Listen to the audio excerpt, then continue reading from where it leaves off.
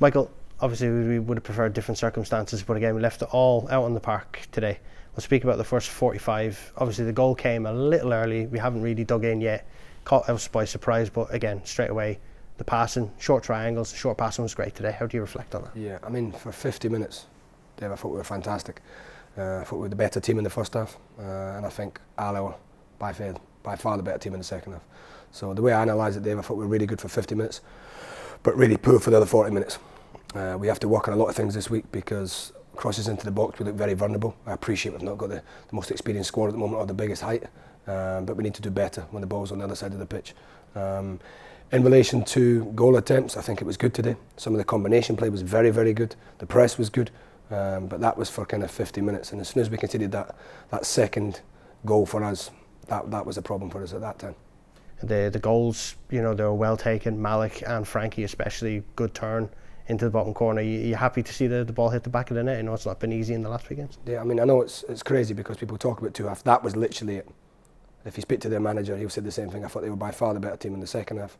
We were by far the better team in the first half. Moved the ball really slick in the first half, opened them up, got some really good goals from Frankie and Malik. Good to see them get on the score sheet. I just want this young group to get a win. They really deserve a win. Some of the performances they've put in recently, and I know the last 30, 40 minutes they were poor, but for the first 50 minutes they were really, really good today. Do you think the tempo and the press of the game, and you know maybe got to them around the 60, 65 minute mark? Maybe the legs are starting to wear a bit. Yeah, I think it's difficult to ask these young lads to press for 97 minutes, but we have got quite a small squad.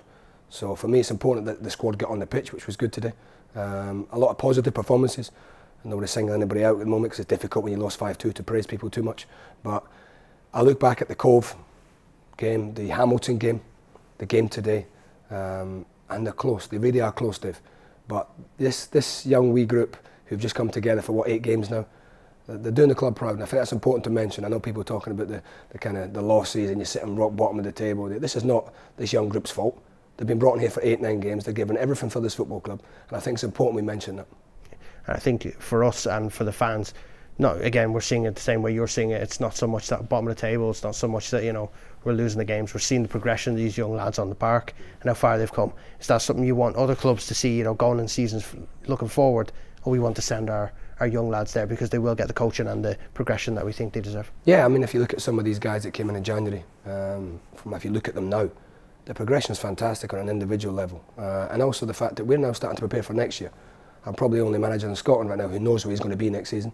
So we're preparing, and I think it's important that we finish the season strong, keep competing, keep giving teams a tough time on a Saturday, because these young lads need that experience. They need to know what it's like at that intensity to play for the whole 97 minutes.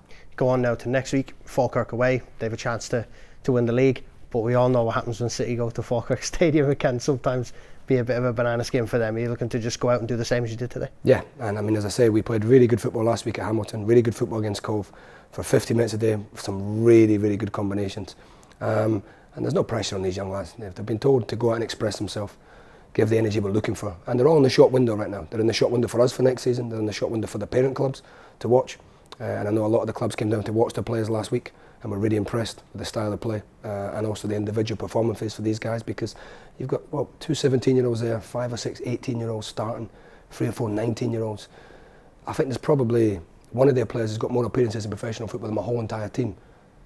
And for me, it's exciting to watch these young guys through. So I think it's important we keep that enthusiasm, that positivity right through to the end of the season. Thanks very much, Michael. Thanks, guys.